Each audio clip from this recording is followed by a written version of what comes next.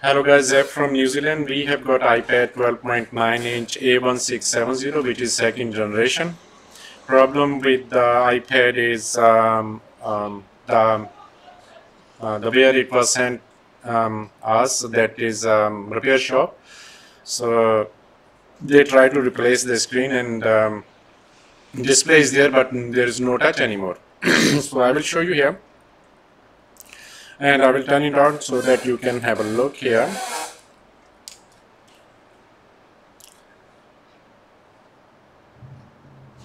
So we have got Apple logo, it's turning on, and but that is not working. So they wonder what has happened. I think they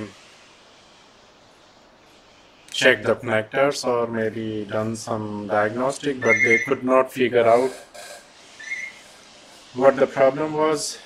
So it was sent here so that we can have a look, and as you can see, it turned on, and then I will just little bit pull it up so that I can press the home button. Home button is pressed, and then see there's nothing is working. Nothing is working, and we will try turning it off. And anyway, so touch is not working. So I'm pressing the power button and it's not showing me turn off. Oh yeah, it does see it's not even working. That's a brand new screen. So yeah. So let's see what went wrong, and I will remove the screen and then see what's underneath and if we find out anything. So we have seen the other is turning on, but the touch is not working, and this is a new screen. So we will just remove the screen and then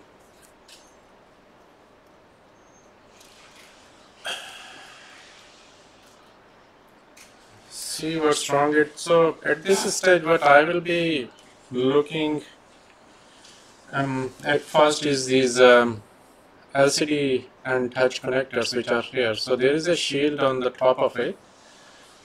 So I will just remove it and then see if we could find out anything unusual. So I will just get the fuse.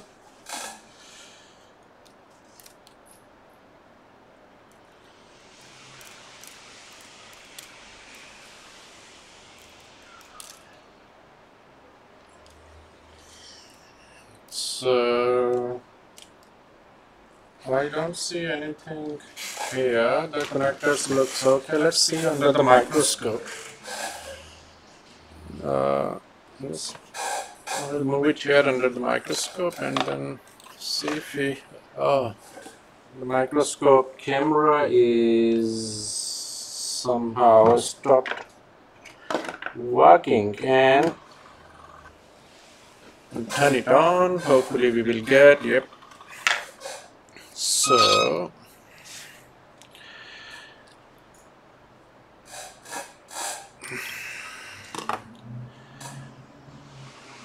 can you see there? Okay. So that looks okay to me here. Wow. Yeah, I can see here. See? Can you see? So this is completely gone. Nothing here.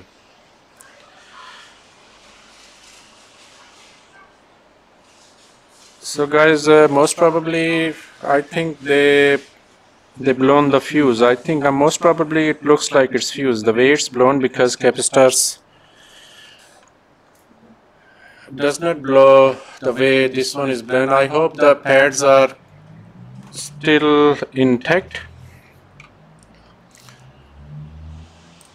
So now the problem is finding the right fuse. Let me do some search what sort of fuse was here, and then I will come back and then we will replace it. So guys, I have done some search, and the fuse which is blown here, it's 450 milliamp and 120 ohms, and the size is 0201.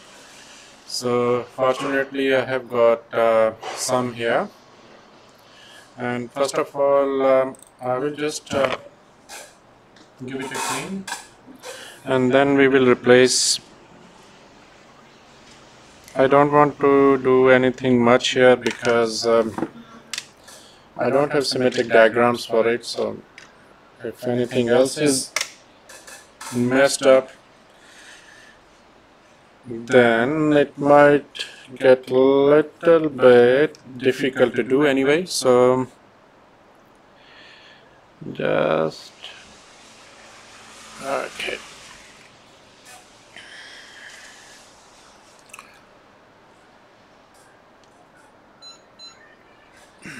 Just give it a clean on the pads. One is almost, I don't want to do anything nasty here, come on. This is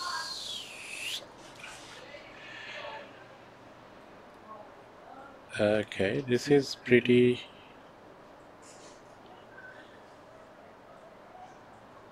It's not even at 450 degrees centigrade, it's not, so I don't want to damage this. Let's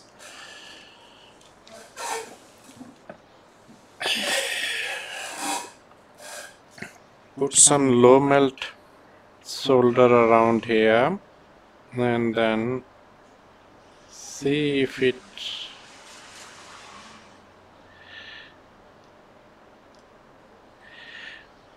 well, there was, I don't want to break it, so just, it's not even, so I'll just leave it here.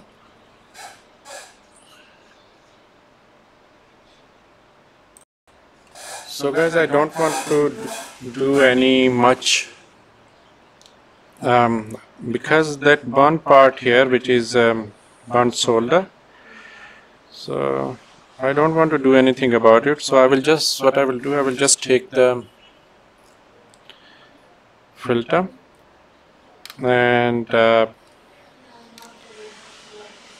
just replace it, and then I will check the lines. So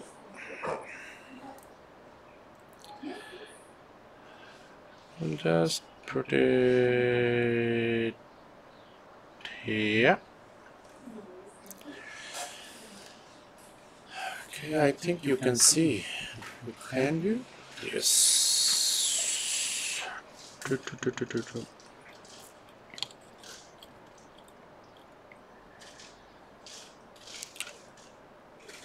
Okay, I think that's, you can see that's pretty clear to you. So I will get a little bit finer tweezer so that I can hold it firmly, and now I have it here. Thank you. Okay, and can you see? Yep. Move it here, here, here.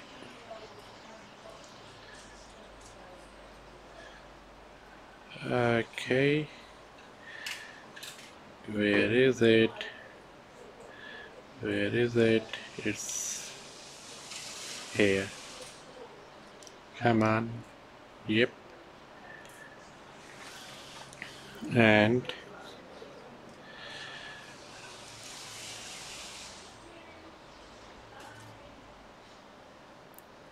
here. Yep. That looks pretty good to me, actually. So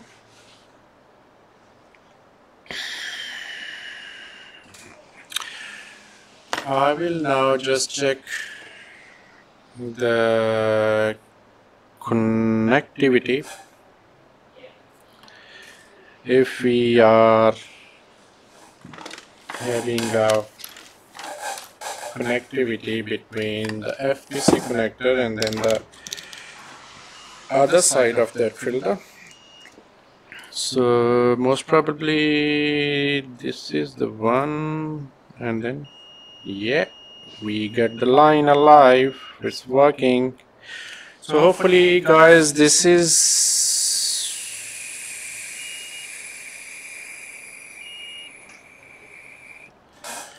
So I will just give it a clean so that you can have a look. So I will just we'll just give it a clean and see that area looks pretty okay to me. I will check the connectivity one more time and then we will install the screen and then see how it's go. It's all good. Okay, let's put it back together. So guys, just turned it on and then sorry, that's the shade from the tube lights there, but anyway, there's nothing I can do. Maybe move it here. Anyway, you can see. So let's press the home button and then see. Yep. Okay, so the problem is sorted out.